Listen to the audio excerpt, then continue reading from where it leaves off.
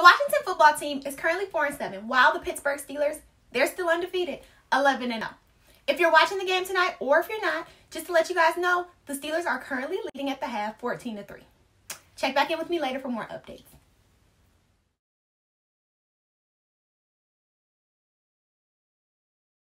Was pretty confident that the Steelers would win and remain undefeated, but the Washington football team had another plan. They came into this game ready to play, and guess what? They walked away with the victory, defeating the previously undefeated Pittsburgh Steelers down to 11-1. The Washington football team is now 5-7.